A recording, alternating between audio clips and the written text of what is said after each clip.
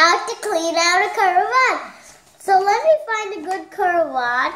Okay, you take off the head, you put it in the pile. Now, you're going to take off all the skin, and you see this? And there's a spine and that, and then you put the rest. Now I'm going to show you how to do one more.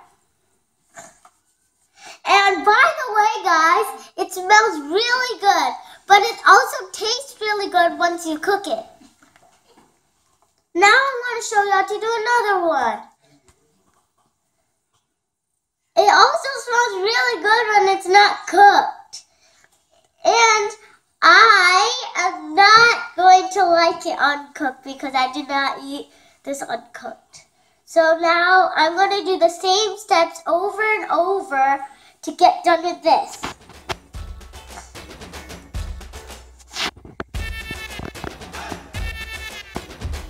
Now it's time to do another one. And by the way, guys, I'm going to really like this place because I have lots of guests over and they also love Karvad. So bye-bye.